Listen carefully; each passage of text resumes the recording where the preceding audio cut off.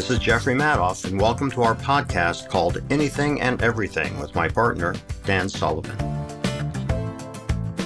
One of the things that Dan and I were talking about before we started recording was imposter syndrome, something that seems to be a real obstacle for a lot of entrepreneurs. And we're going to talk about imposter syndrome, what it is, and why it's a difficult psychological obstacle to overcome. And Dan, you were saying how that's a question that you're often asked. And so I'd like to toss it to you first. But let's start with how you even define what imposter syndrome is. Well, first of all, it happens to people who are successful. I mean, it doesn't happen to unsuccessful people. It happens to successful people. You know, we've both gone through a lot of movement in our life since we were born in Ohio in the 1940s. Okay. You've taken a road and it's much bigger. I've taken a road that's much bigger.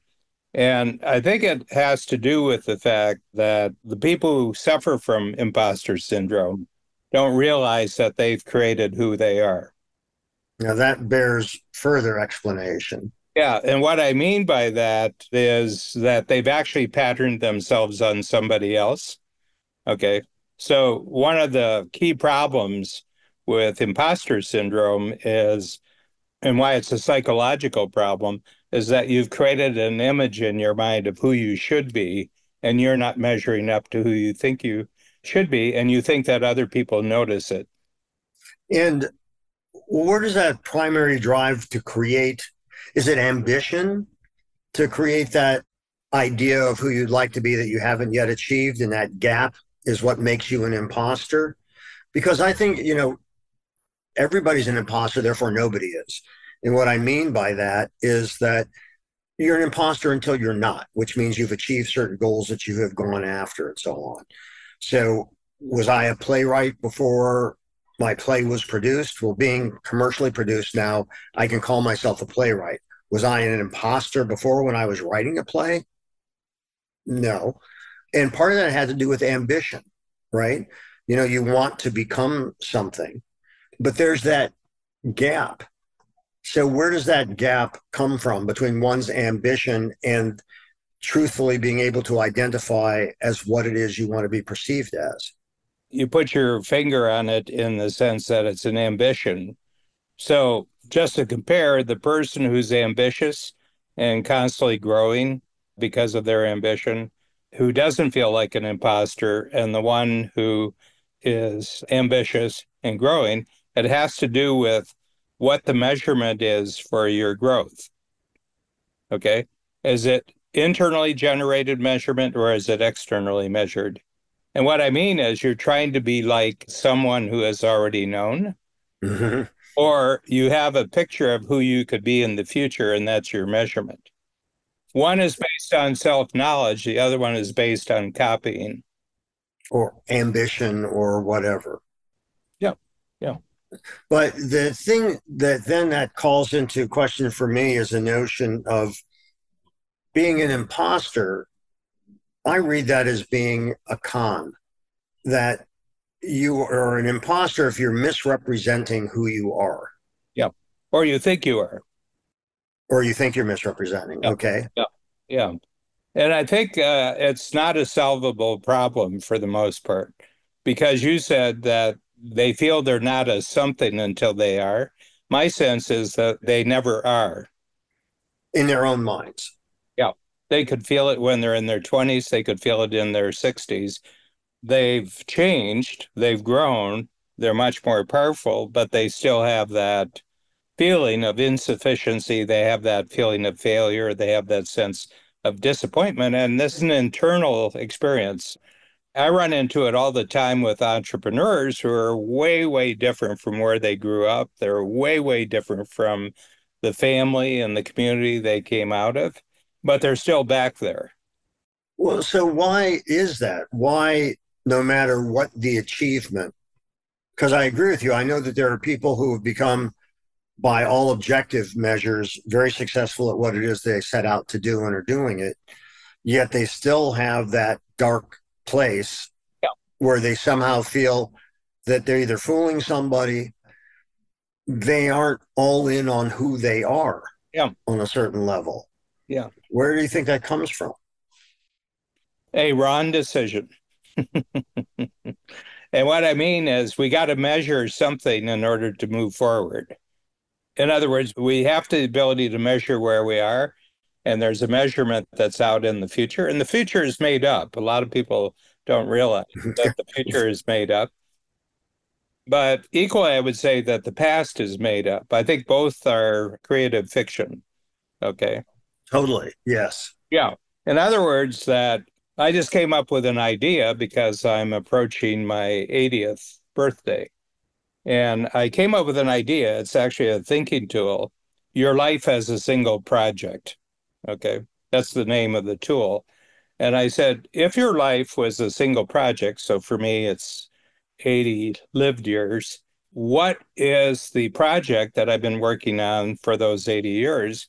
I mulled it over, played with it for a few days.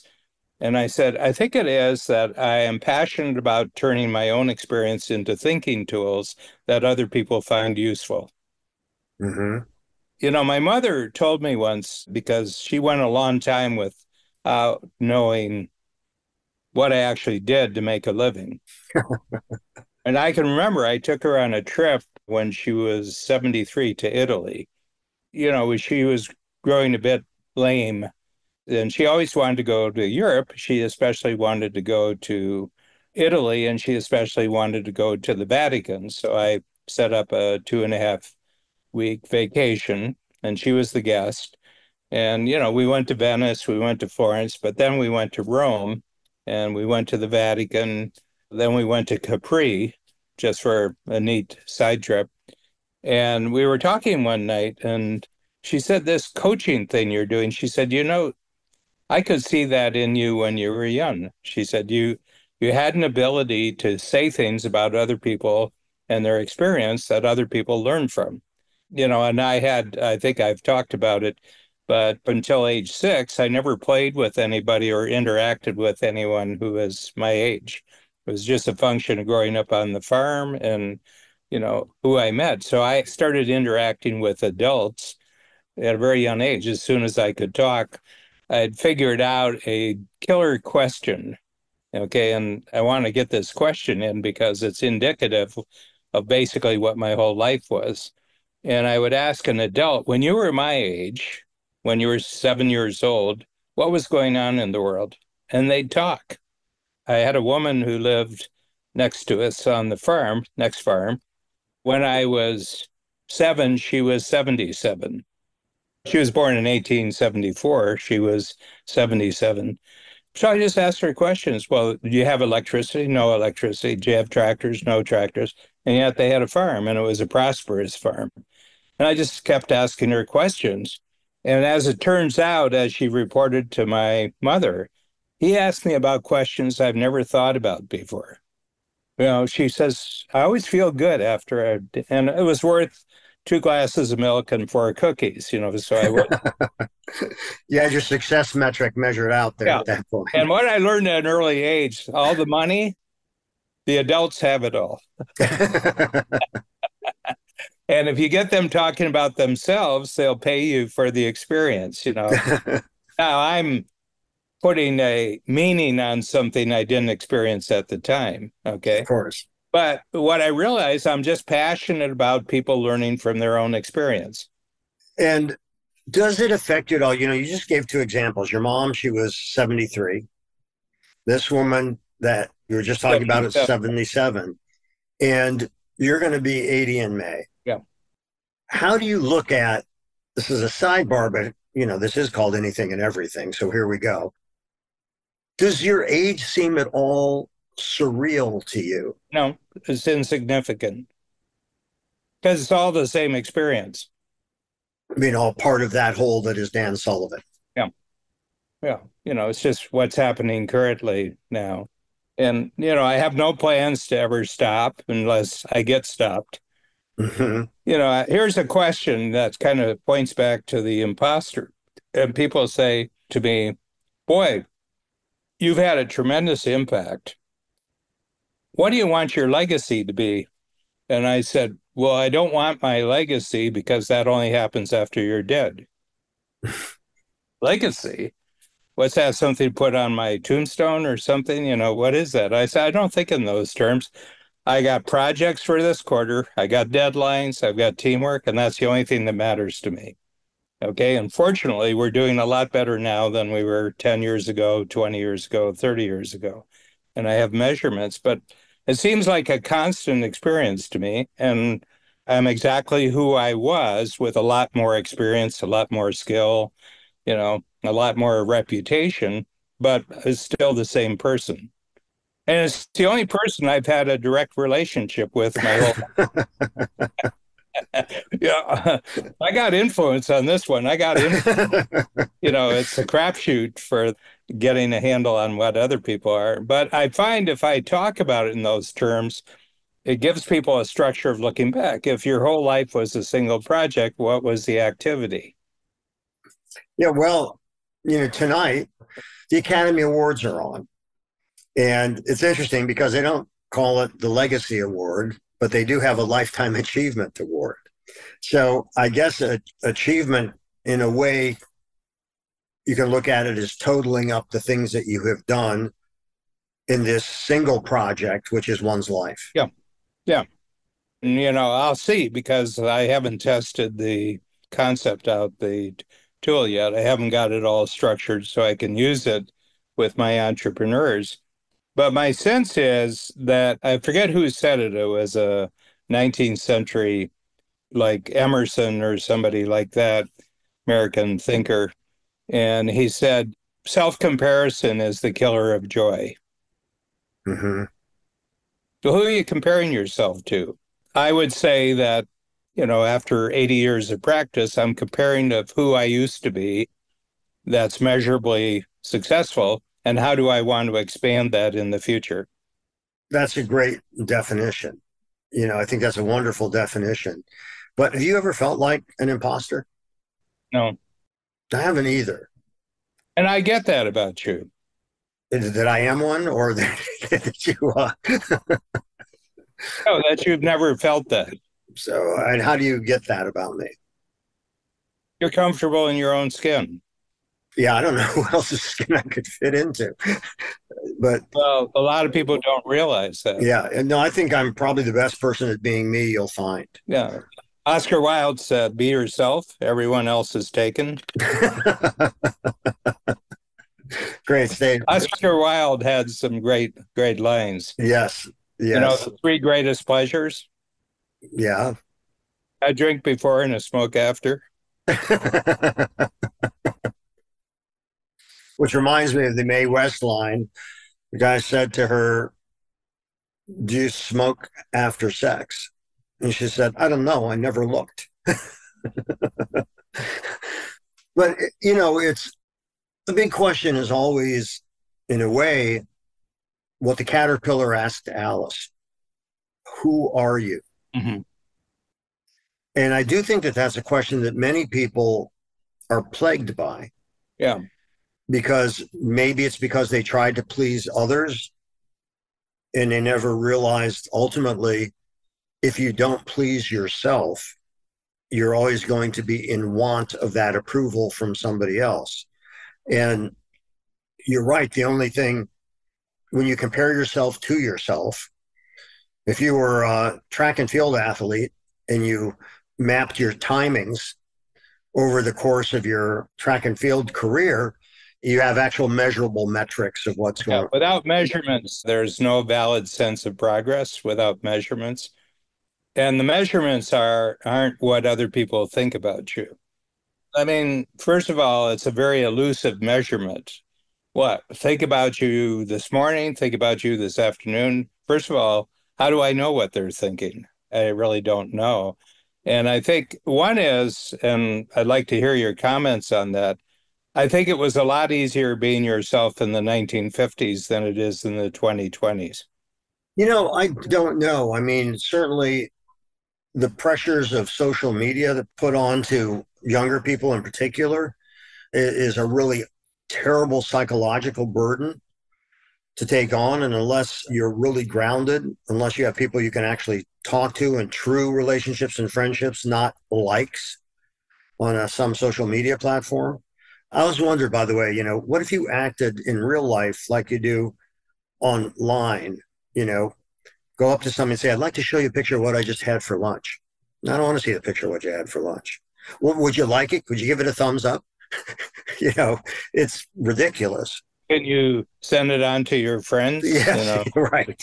Yeah, well, I think that the young person today, I didn't see television until I was 9 years old. I was born in 44, and we just didn't have television. I grew up on a farm essentially by myself. I have a lot of family members, but the next one is 6 years older. So there was four older ones. The one closest to me is 6 years old. Well, if you're six and they're 12, you don't really have anything to do with each other. Right. I mean, you know about them, but they don't know about you because you never look downwards. Then I had two younger ones, 7 and 9 years younger. And, I was the older brother. But I just had this farm. I had my parents, and then I had all the adults my parents dealt with in the farm community, in the church community, neighborhood community. And I'm a kind of communicative character. I came out wanting to interact. And so I didn't have anybody to interact with except the adults. So I had to crack the code. How do you talk to these people? And what I discovered is it's not the answers you have, it's the questions you have. Hmm. That's the interface. If you ask a question, you're 7 years old and you're talking to a 77-year-old, and you ask them a question of what life was like when they were 7 years old, the 70 years ago, they haven't thought about that. They haven't thought about that. And you could tell they got really engaged and they would talk about that. But afterwards, they found it a great experience. My mother would be told by this lady, she said, I love talking to him, but I didn't say anything. Well, she was talking, but she was talking about things she had never given any thought to. I got that as a thread to the future. One of the things I got a feeling was adults lead really, really complicated lives. I got that feeling very, very early that it's not easy being an adult. You got a lot to think about. There's a lot of pressures. There's a lot of different things you have to pay attention that you don't have to. And I said, I want to be one of those, but I want to be better prepared than they are because I had a feeling a lot of them weren't really prepared. If you ask people really interesting questions about their experience and they learn something, you're a coach. You're using their experience to create lessons for them. I think that's a really good definition of what a coach is. No, that's great. I mean, it's also probably a definition that fits Freud, in terms of asking people questions that probe who they are or who they think they are. Yeah. And I think there's a departure point with Freud and, with anybody else who created a thinking system. And the thing is, you kind of say, well, this is the way human beings are, and that's what Freud did. And then he creates all sorts of concepts which are not immediate obvious, like the id and the ego and the superego, but they're not graspable in terms of people's experience. Mm-hmm. You have to believe in the philosophy to use the philosophy to identify your experience. I don't want to do that. Okay. I'm not creating an ideology. I'm just creating a methodology where people can think about their thinking. When you were 7 and that woman was 77, that generation was not about self reflection. No. So the mere fact that by asking her a question, you gave her permission to talk about something that she probably never talked about to Yeah. anyone before. Yeah. But I didn't tell her what her experience meant. Right. She determined what her experience meant. Understood. Yeah. No, I understand. I don't tell you what the answers mean. The answers you come up to the question, it means what they want it to mean. Yeah. I mean, that gets into a whole other area in terms of why do we behave how we behave? Why do we act out in certain ways and so on? Yeah. I do agree with you that looking forward requires a certain imagination, but it's not factual. And even looking backwards as to how you arrived, you're going to construct your own narrative about that. Well, I mean, if you create facts or you create experiences that didn't happen, then you're being sort of an imposter. Right, I'm simply going on the basis that of incidents that happened to me that I can reinterpret any way I want. right. It happened to me, and for a while I thought it meant this, but now I'm reinterpreting and said, no, it meant something else. But I suspect through that reflection, you also can pretty quickly divin patterns from others about how they talk about what they do Yeah, and why. And you probably have a pretty good sense of the obstacles they set up for themselves. yeah, yeah. But the main obstacle is they're comparing themselves to other people to be right. Mm-hmm. When I am like this person, I'm right, and you'll never be like that person. That's right. Yeah, that's the imposter that you're setting up a false measurement. So, what's the criteria for measurement? What do you suggest that we look at? Well, I'll give you a good one, and we've already done this on several podcasts. The beginning and where you are now with the play personality, and who you are now than who you were 5 years ago in terms of expansion of skill, expansion of knowledge, expansion of how the industry works. There's been real jumps from the first reading of the first script. Well, first of all, there's the first script. And then the other thing is you have a comparison that even goes back. It's your interview with Lloyd Price, which was then recorded. And the conversation said, Lloyd, this would make a great musical. Okay. So go back to that day and where you are right now, and there's been tremendous growth. Right. Came in stages, and it was an agreement with the world that this was a good thing because you had to get funding, you had to get talent who committed themselves to it, you had to get ticket sales, you had to get reviews. You came up with an idea, but you had to stick handle and negotiate with the world to think that the world actually thinks this is a good idea. That's all real. Mm-hmm. It's the difference between, and I'm totally opposed to this idea, the idea of self-esteem. And I said, I believe in self-confidence. Mm-hmm. Self-esteem is a story you make up about yourself. Self-confidence is you set a scary goal and you achieve it. And so, self confidence requires taking a certain kind of action. Well, committing to something that you don't have the capability yet, Mm-hmm. having the courage to go into the unknown. And I think Right. it's the combination of commitment and courage that creates the capability. And as a reward, you get confidence. So, I like that. And we've often talked about the differences between courage and confidence, which I think is really an important factor. Yeah, confidence feels good. Right. Yes, exactly. Courage does not feel good.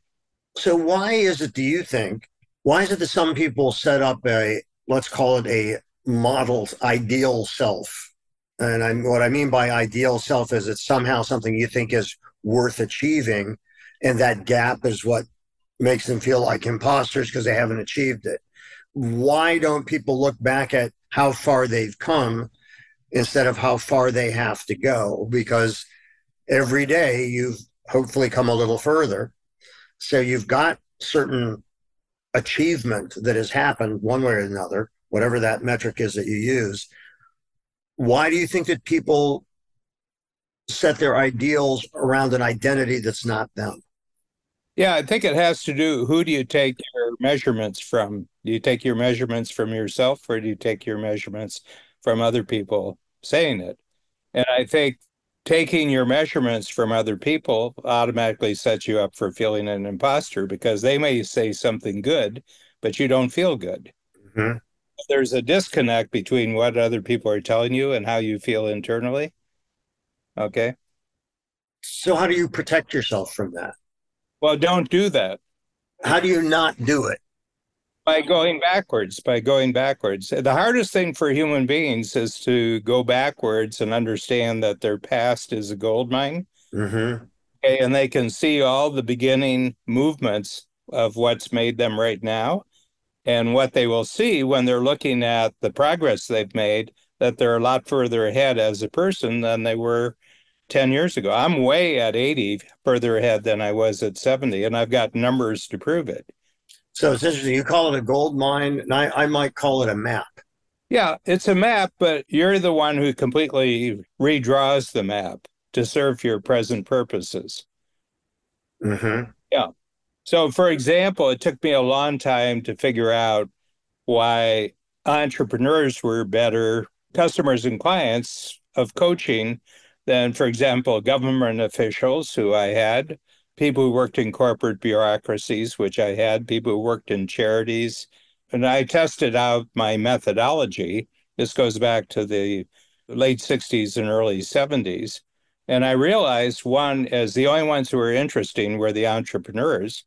And the reason was because they, more than anyone else, have a feeling that they've created their lives. Hmm. Yeah, interesting. Yeah.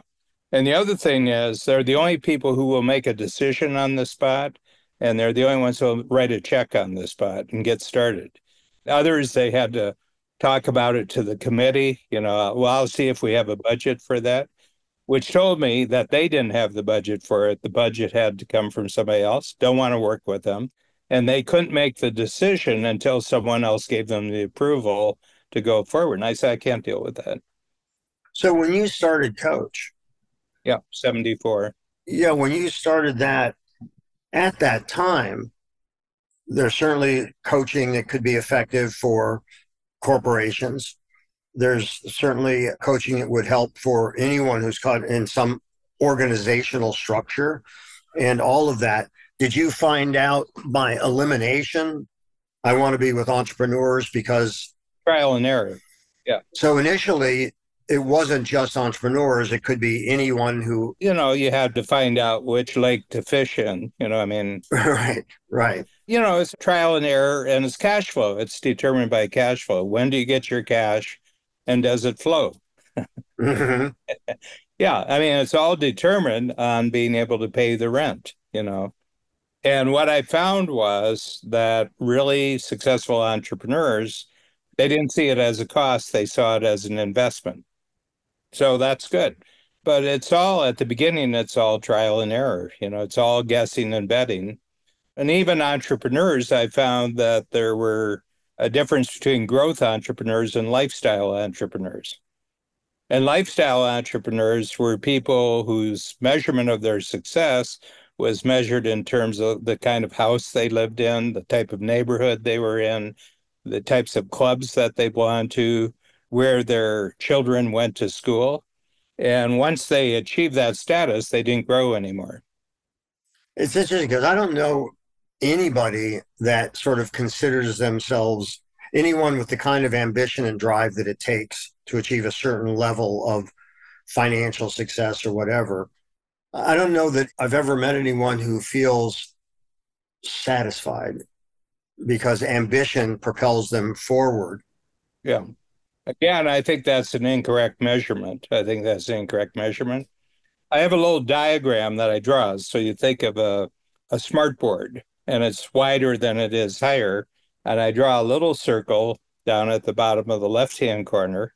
And I draw a big circle in the upper right-hand corner. Okay. And then I draw a straight line that connects them with an arrowhead when you get to the big circle. And I said, this is a portrait of your life. And I wrote the word under the little circle here and at the bigger circle there. And then on the straight line, striving. And I said, when you were 10 years old, you were here and you wanted to be there and you strove. You strove your whole life and you did this at 25, you did this at 40, you did at 55, some of you are older.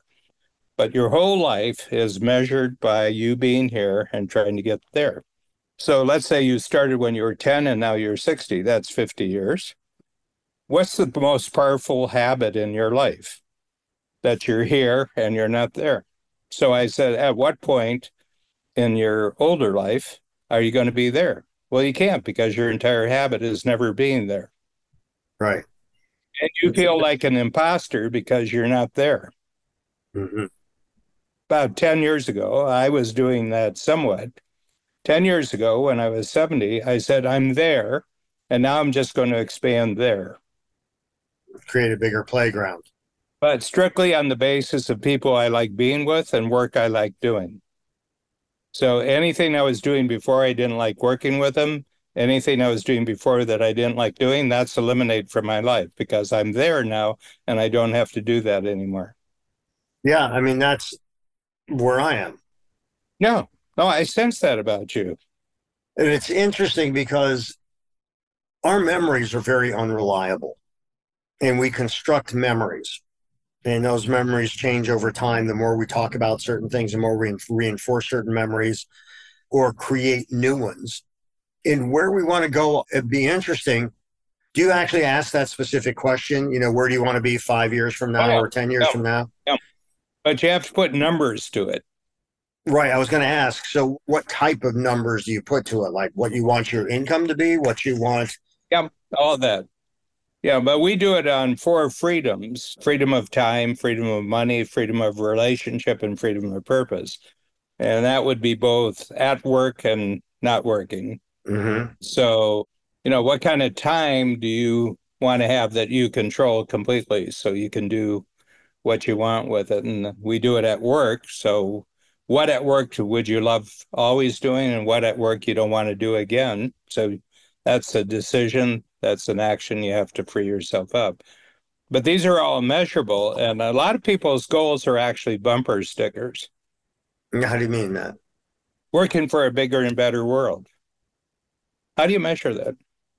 I have no idea. No, no, because it's not measurable. Mm-hmm.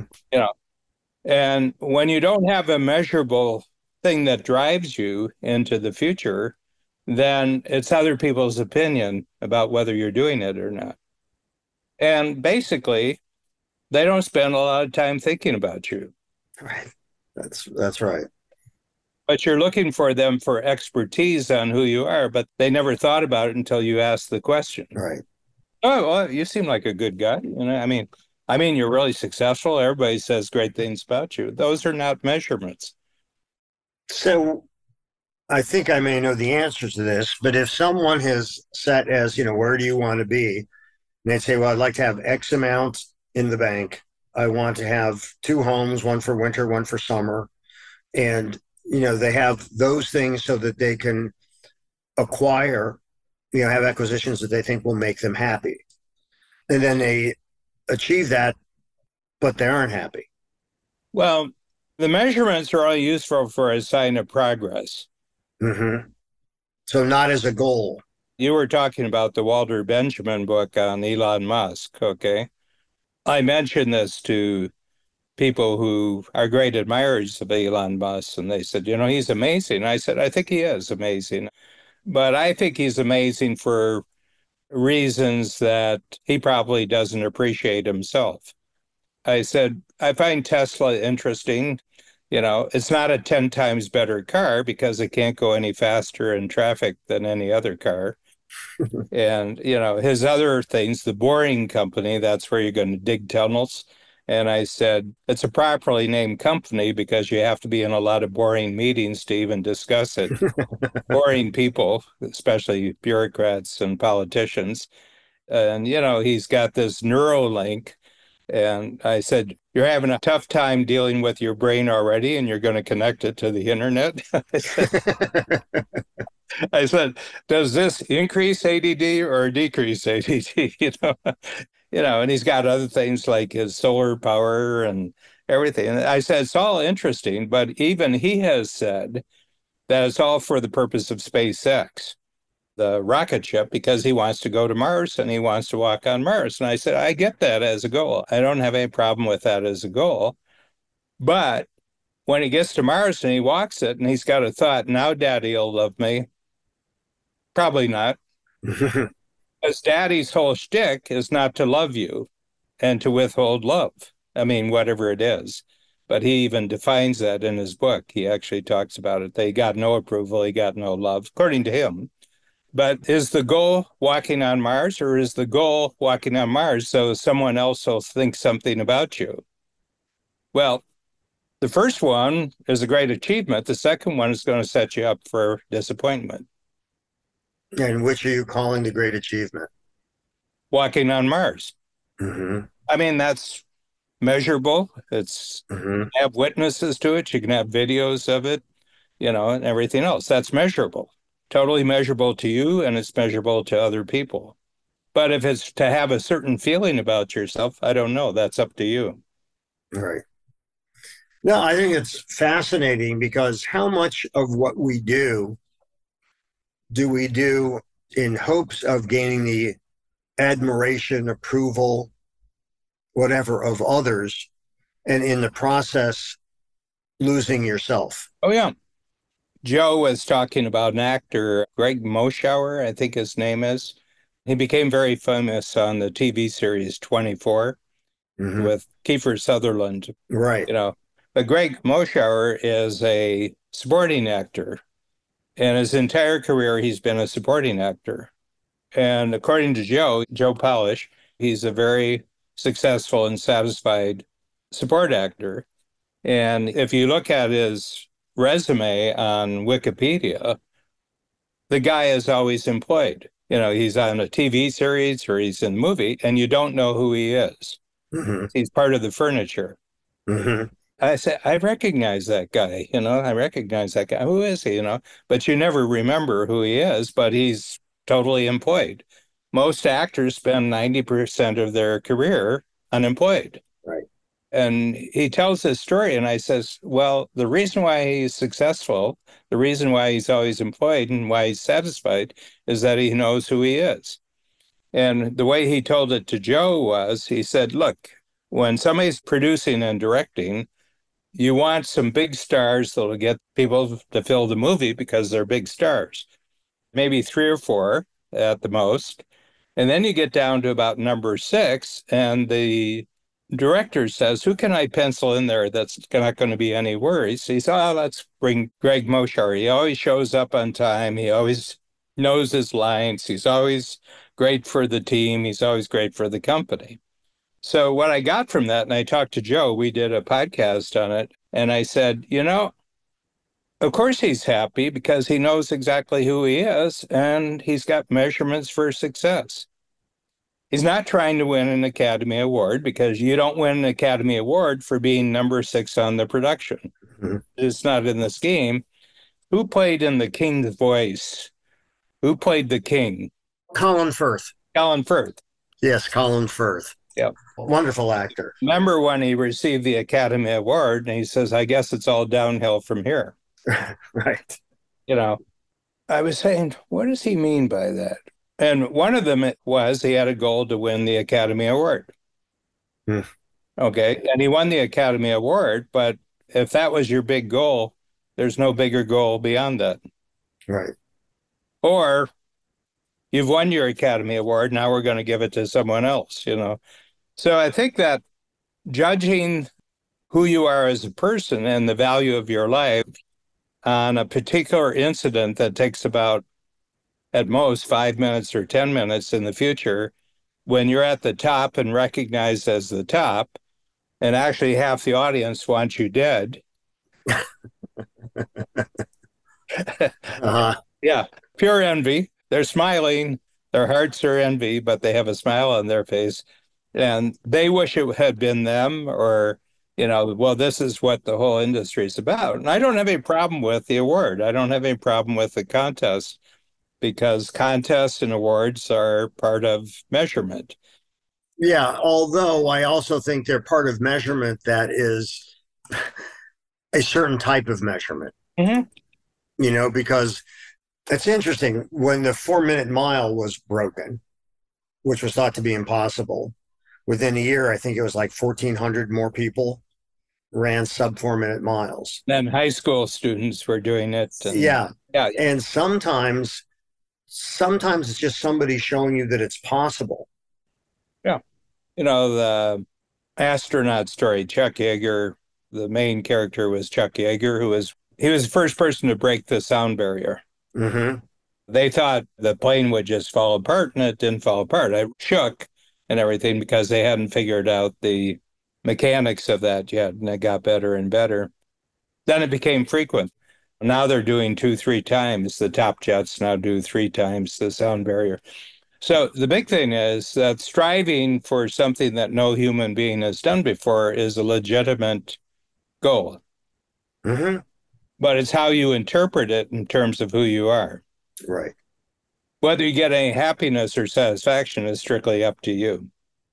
Yeah. And that strictly up to you aspect of it is, on one hand, like I'm a big believer in how you talk to yourself, how you think about yourself is very important because some people use that period of doubt going from here to here to derail themselves because they talk themselves out of being able to make it somehow.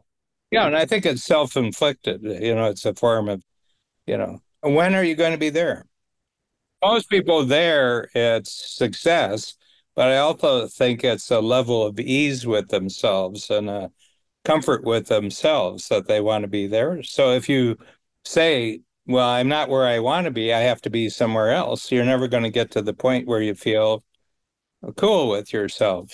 I've never really been tortured with myself. I've never had unease about myself. I've had frustration because the things I'm trying don't work and I'm not getting cash as a reward. I'm not getting approval from a decision standpoint to move forward. I get frustrated by that, but that's just because I'm not smart enough yet to pull it off. So, well, I'm going to interject first. The caterpillar in Alice in Wonderland, when the caterpillar first says, "Who are you?"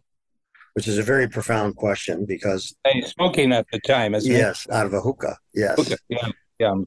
Who are you? Right. That's right. And Blue smoke circles. that's right. And, I loved that question because it wasn't just a kid's book question. It was truly one of identity. Yeah. And when he asked Alice, "Where are you going?" and she didn't know, then he said, "Then it doesn't much matter how you get there, Yeah. because you'll never know if you've arrived if you don't know where you're Yeah. going." Yeah. So, how do you suggest that people set, whether it's the metric or the goal, because the unachievable goal of approval of a dead parent, you're never going to get that. So if that's a hole that's Yeah. there, It's a delusional goal. yes, Yeah. which ultimately leads to sadness and frustration or lack of fulfillment. Yeah. So how do you suggest people set a goal or a metric for those goals or whatever so they don't constantly find themselves in that state of frustration and sadness? Because so often, and I know some very financially successful business people that when they achieved the financial goals long ago, the overarching feeling was, "Is this it? Yeah. I don't feel any different." Well, I don't know. It's about having goals every day and achieving them and that being good. And one of the things I do is I just have a goal that every day I'm just going to achieve three things that moves us forward. Moves me forward, moves the team forward, moves the company forward. And it varies from day to day because it could be just the start of a project, could be the middle of the project, the end of a project. One of the things is that I feel I have a relationship with my brain. When I crossed 70, I got really clear about a lot of things. And one of them was that my brain pretty well does what it wants to do every day. And I spent a lot of energy trying to control my brain. And I decided just to work out a deal with my brain that you can do anything you want during the day, but by 5 o'clock, these three things have to be achieved. And my brain says, all right, well, that means we should get them done as fast as possible so I can do what I want to do.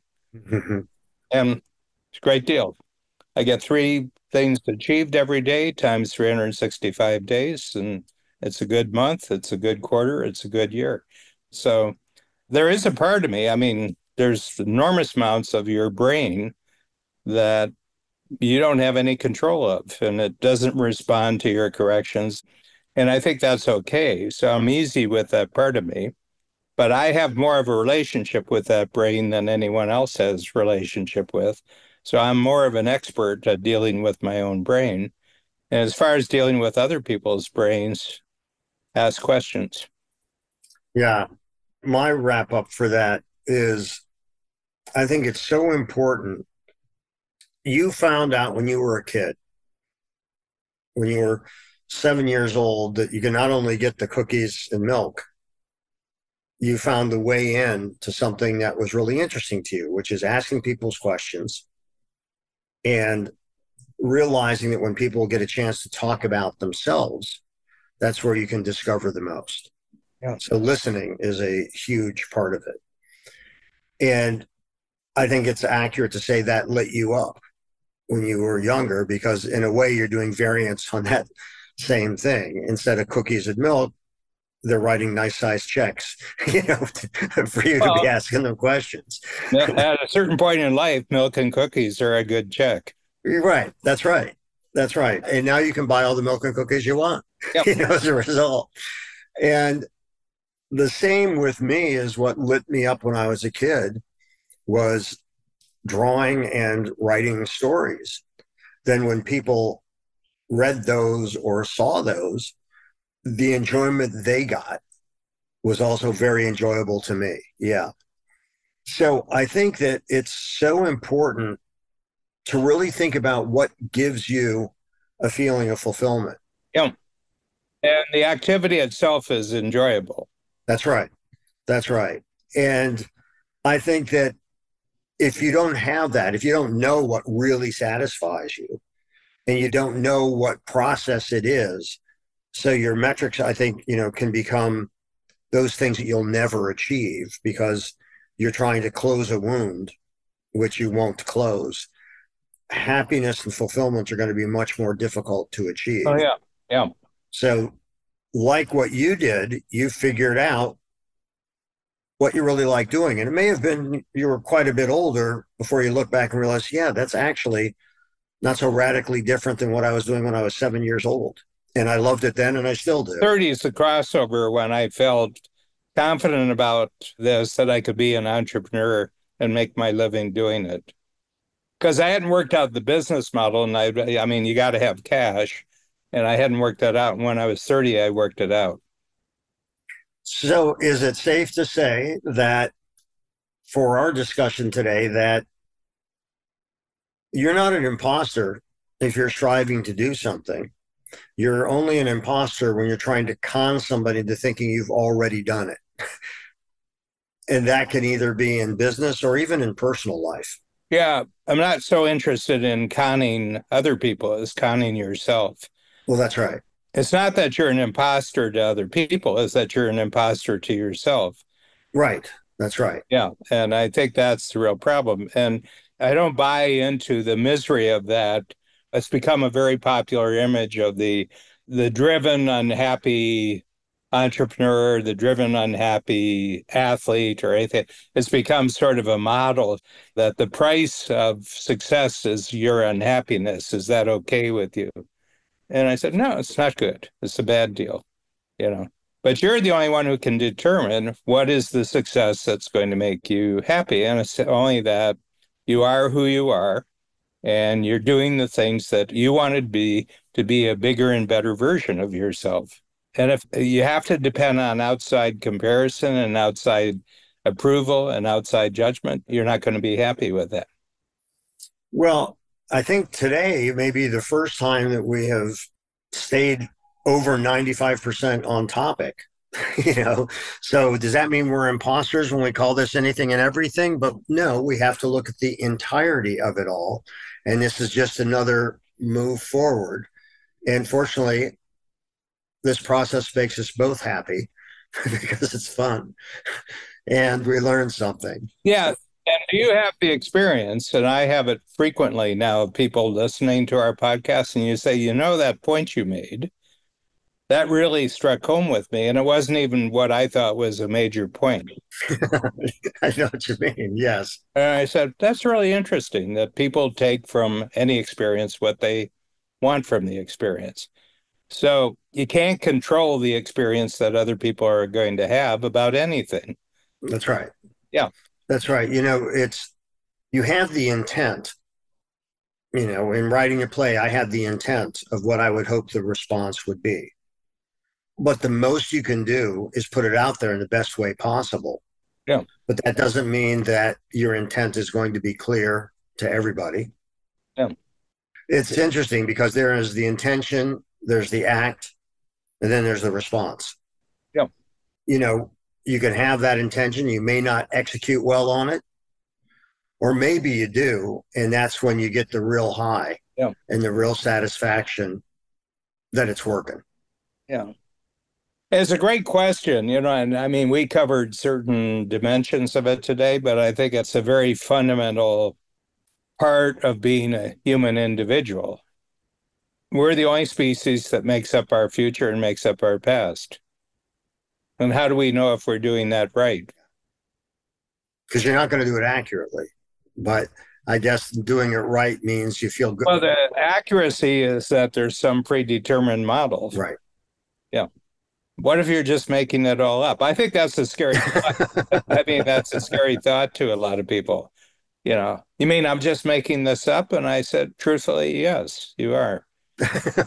And humanity has just made itself up, you know, going back thousands of years. How did that come into being? Somebody made it up and it stuck. Right. Yeah, it worked. Right. And which makes me think of something else that's occurred to me numerous times is even history changes. Oh, yeah. No, history is constantly being reinterpreted, That's right. you know, That's right. yeah. And this question of whose version gets dominant. I mean, we're looking at the world is reshuffling. You can tell it's a new Monopoly game and all the pieces are going back in the box right now. And people were saying, the things that America was telling us about what was going on in the world, that was self-interested. And I said, oh my God, I'm shocked. I'm truly alarmed and shocked that America was doing things for its own interest. God, I thought they were doing it for the benefit of the world. And what they were doing it for is they didn't want taxpayers' bodies coming back in coffins. Mhm. You get a lot less out of it that way. Yeah. U.S., this is a separate subject. Maybe we can talk about it again. United States is the only country in the world that taxes on citizenship. Oh, really? Doesn't matter where you are in the world as an American, you're getting taxed. Uh-huh. All right. Yes. Yeah. It's not based on residency, it's based on citizenship, And being alive. Yeah. And your tax paying doesn't stop when you die. True. Yeah. Anyway, I really enjoyed this because I had to think through. I mean, your questions were really great because you want to get down to a finer distinction. And I really like that. Yeah, but why does that happen? And I said, geez, I hadn't thought about that before. And that's what makes a great conversation. I mean, I said things in response to your questions, and I asked questions that were only generated because we decided to talk about this. Right. Yes. Well, we can let our listeners know that you and I spend months coming up with topics. Well, and we do focus groups on the Focus group. That's right. focus groups. And mail in surveys. Yeah, we have a meter that it determines second by second, meter by meter, whether we're really connecting with the audience here. Well, the fun thing is that at least we know there's for sure at least two people enjoying this. All right. Well, Jeff, another exploration that didn't go anywhere I thought it was going to go. Learned things that I hadn't thought about before and got more insights into the experiences that you find valuable and discovered some on my own. So I think we fulfilled the mission purpose of anything and everything.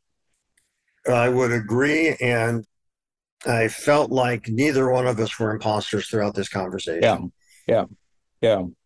I certainly felt that way about you. It's funny. I felt that way about you. There you go. Maybe that's how it all works. And that's how anything and everything works. We never know what's going to work, but we'll talk about anything and everything. Could be anything. And everything. Yeah. Thank you, guys. Yeah. Thanks for joining us today on our show, Anything and Everything. If you enjoyed it, please share it with a friend. For more about me and my work, visit acreativecareer.com and madoffproductions.com. To learn more about Dan and Strategic Coach, visit strategiccoach.com.